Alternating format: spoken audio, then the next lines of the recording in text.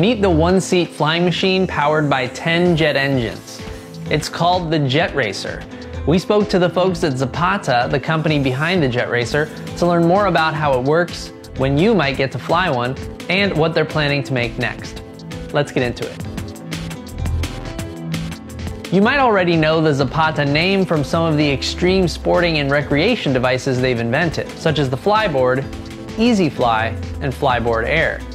Now, the company is using its experience making flying machines to work its way into mass transit. You can think of the JetRacer as a bridge technology between Zapata's recreational vehicles and the air mobility market. Let's start with some fast facts about this jet-powered, barrel-rolling flying machine. Its top speed is still being determined through testing and tweaking, but Zapata estimates it could be between 125 and 155 miles per hour. Its maximum altitude is similarly yet to be determined, but Zapata's website says it imagines the JetRacer being able to reach over 9,800 feet high. And with 10 engines, Zapata says it can lose 2 and still fly. The machine has very strong capabilities, which can be a bit intimidating when you look at it for the first time, but flying it is actually super easy. That ease of flight is due to the JetRacer's built-in flight controller, which automatically keeps the flying machine stable in a variety of weather conditions, prevents crashes, and makes autonomous flight a possibility. That's why JetRacer's flight control is this week's What the Feature. One of the major challenges in selling air mobility as a mass transit solution is the reality that most people are not trained pilots, and even if they were, you've seen how some people drive. Do you really want road rage to go airborne?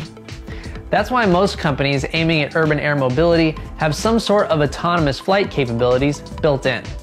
As a pilot, you decide what you want to do. So I want to go this way, I want to turn right, I want to turn left, I want to go down, I want to go up. So you give input to the machine, but the machine decides how it is going to do it.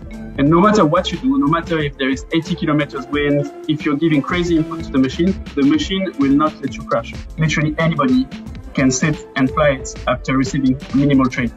Zapata has demonstrated the flight controller's capabilities by programming it to do a barrel roll at the push of a button.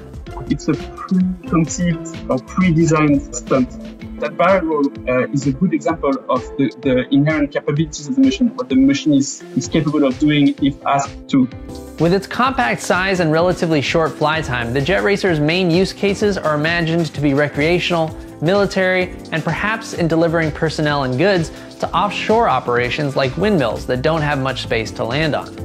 About 25 people will get a chance to test pilot the JetRacer in the United States. Eventually, Zapata plans to establish permanent flight centers where the company's flying machines can be rented like a jet ski or an ATV.